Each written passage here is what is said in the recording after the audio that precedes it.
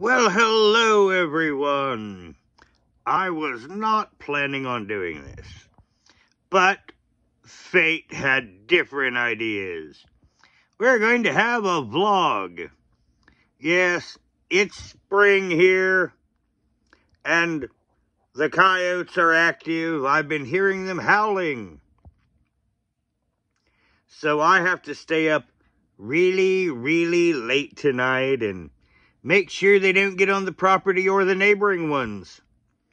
So I'm in for a long night, and I've got some caffeine right here to keep me company, and Richella over here beating your distance. Come on, Richella. Come here, Chella Chew. Come here, Chella Chew. I choose you. I choose you, Chella Chew. Look how big she's getting. It's a vloggity vlog. So you know, you can be like front and center. You can ham it up now. Look how big she is. She's like huge and stuff. You shake your heads. You can have a vloggity vlog with us. It's Amberlynn Reed would say, says, I'm gonna lay down in your lap, dude. Well, she's going to lay down in the lap. And that's how it is. Now, it's interesting for me because my life has always worked out that one chapter closes and a brand new interesting chapter begins. And here in the Dark Grove, you never know what interesting thing may come down that road. Now, I don't broadcast this, and I do rarely see the individual, but one of my old cohorts from the old neighborhood does live in this region of Kentucky. And ever so rare now and again, he will wander down that road.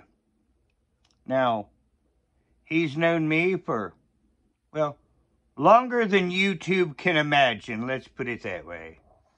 You know, we did know each other before we had driver's license at 16. So, you know, that kind of gives you a time frame. Now, he moved down here long before I did. You know, for legal reasons, let's put it that way. And it's interesting because the patterns of our lives is many times he would be getting out of crime and I would be getting into crime. And it's interesting because it seems that he has gotten out of crime. Now, that's just an interesting observation I put in for color. But interesting thing is I may have found a scooter. Now, I am waiting on a reply, and I'm hoping it's not sold. But, you know, hopefully real soon, if all goes well, I will have at least some form of transportation. I just have to, one, they still have to have it, and two, it has to be what they claim it is. Now, if they claim what it is, I'll be more than happy to pay them their reasonable amount for it. Still hurts a little bit, but reasonable amount. Now, it was funny because we could only find this one to really go look at because most people are trying to put off garbage or things that need a ridiculous amount of work, or a few that bought the scooter and then want to sell it for just exactly what they bought it for. So, you know, that was interesting sitting this evening looking at people's fantasies. So, you know, I've got a good line on a scooter, and we'll see how this plays out. Like I say, you know, the pickings were slim, so I'm hoping no one has already bought this. And it was kind of late evening when we sent the message. So, you know, hopefully tomorrow I'll get some sort of a callback on it. And we will see how that works. And then sometime on a weekend, you know, I should be able to go get it, or at least look at it, make sure it is what it is. And if it is what it is, I will gladly throw down the money. And be happy. Now, once again, where I mentioned that this individual, I've known him for so long, you know, we had a lot of talk about things in common, old friends, business associates. Now, it actually turns out that many of my former associates now are in the region, and their children. This is going to be a culture shock for me. So, you know, it'll be interesting to, now they're not quite close, you know, they're not close to me, but, you know, they're within the region, you know, probably about the same distance between me and Amberlynn Reed. I don't even like to look in this direction. You know why? Because 45-minute drive from here, that direction, Amberlynn Reed sits on her couch, chewing. But I digress. So, you know, I'm working on things here, and now yesterday and today I've taken 2 days off. That I have. Now, tomorrow I've got to get back to it, and I've been resting up, and I think Rachella's already asleep in my lap. Now, another interesting thing in the vloggity vlog, I am now acclimating the kitties outside, the new ones. Rachella loves the deck. She loves outside. Now, I'm keeping her on the deck. She wants to go down and I won't let her because I don't want her to get overwhelmed by it all. Now, little Thor, he's not really paying attention. He really is not much interested in it. But little buddy Fulgrim, I was trying to change his name to Snoopy, but he likes Fulgrim, so I guess we're sticking with that. And Thor likes being little Thor, and Rachella's just says, I'm Rachella, aren't you, honey? Says, I'm Rachella. Now, I noticed on my channel, I'm starting to have trolls that are trying to insinuate there are issues with my cats when there are none. So, you're going to see when I do lives, me be indignant to those people and immediately block them. So, that's just a friendly heads up. So, you know why I'm saying F you and just blocking them. Because, I mean, come here, Chella Chew. Come here, Chella Chew. I mean, look at this. This is a 4-month-old kitten. This is a very happy, healthy 4-month-old kitten. And all my animals, except for Sissy, is happy and healthy. And Sissy's only because she's at the end of life and she's doing quite well. You know, she has recovered from her last bout. She got a bath on the deck today. She did not like that.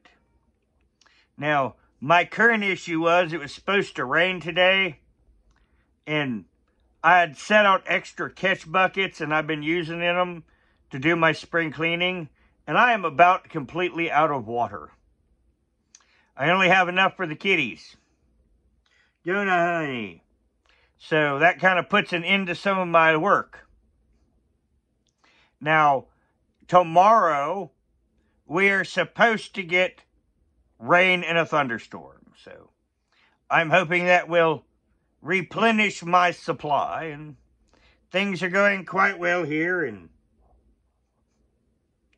Chella's all back in my lap and laying back like this. And it's been really nice. Now, I'm rearranging the game room, and I'll probably use the game room as a streaming room, because that's also going to, in the spring, I like to use that as my lounge around room. And I plan on playing some strategy war games in that room too, and have a nice big combat board set up with units and all sorts of other things for my entertainment. And this little kitty is going to help me. Because that's what kitties do. Especially when it comes to board games and strategy war games, and they'll devastate armies. I wonder how much the giant cat unit costs. She's just looking at me at the eye, flaking out again. Like I said, she's had a big day outside. And she's pretty happy, and I'm fairly rested. And if it wasn't for the coyotes, I would already be in bed. But I have to stay up, so I'm doing this to kind of keep myself awake. Now, another nice thing is, since my friend did stop by today, he did take me down to the store, and I got, well, more than food than I could afford. And I'm not going to eat well this month, but I'm going to eat because of the way that MindSight Support did me. I got no winter assistance. I've been eating my entire electric bill for the entire winter, and I'm entitled to $400 to $600 of assistance. They cheated me out of about $600 in assistance. $400 for the winter program and $184 out of the November program. So usually I use that to kind of stock up on extra here. So I didn't get to do that this year. So, you know, I've been eating well. I've gained about 10 pounds. But those are going to be coming off because I'm going to be going down to every other day eating. At least for a month or so. So, you know, that is what it is. I can smile about it because I've not started it yet.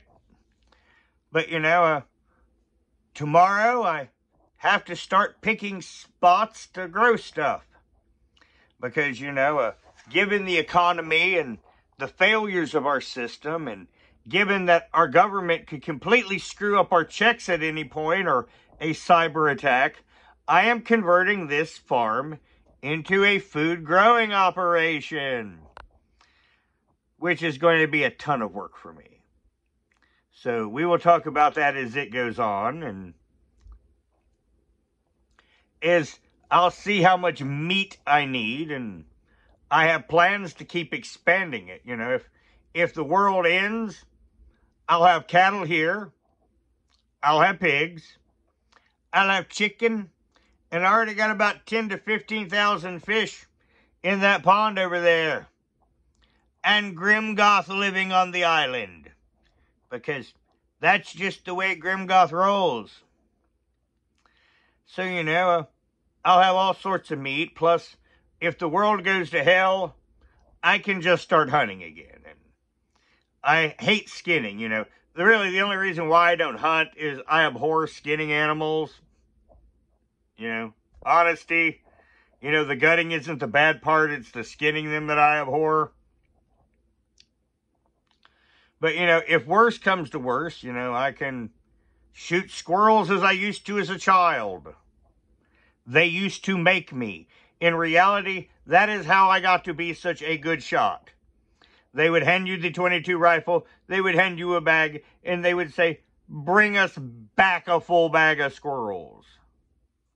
And I would think about, you know, I'd blink at them, I would take the bag, I would take the gun, and I would go hunt squirrels. But I'm thinking nasty thoughts at them the entire time. Yep. And that's the way that it used to go in my family when I was a child.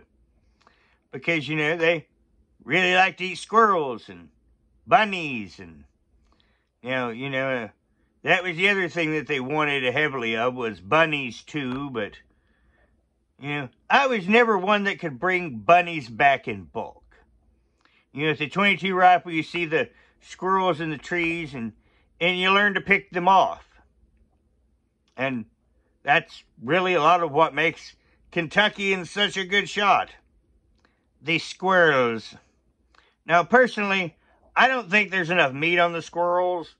But, you know, if it actually comes down to it, you know, I will eat the squirrels, I will eat the bunnies. This year, I I came up with an idea of something else I can do for meat. I do plan on harvesting turtles. I never knew how to skin a turtle, but it's actually on YouTube. That surprised me. So, you know, I'm going to, and you can get about 5 or 6 pounds of meat off a large one. And my mother used to make fried turtle, and it was amazing. So, you know, I already know of a recipe, and I ate earlier well, and I've made myself hungry. Yep, I just did thinking about it. So, you know, I can't get up to the pond alone, but when someone's here, I could set out some turtle lines, but set them way far from the shore, and I can get me some turtle. So, you know, that's one of my ideas to extra my meat supply, because our local dollar store, they're telling you that the hamburger is under $5 a pound, and on my receipt today, they're charging $5.50, and they're lying by 55 cents a pound on the price, and screwing you at the register. Dollar General, humping the consumer as best they can. And that's been basically my day or two, and as I said, I've had an interesting day, and got done smoking pot with an old buddy, and I'm going to smoke some pot with this cat. Actually, I'm going to smoke the pot, and the cat's going to have some catnip, because, you know, while I was down there, I got a bag of catnip. So, you know, these cats that people are gaslighting that I abuse them, I'm going to take my pot, and I'm going to smoke it. I'm going to take this catnip down there, and me and these kitties are going to Cheech and Chong it out. Now, the odd thing is Richella is not interested in catnip at all.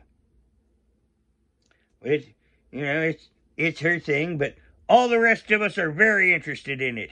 Now, everyone, please put your comments below, and have a good night.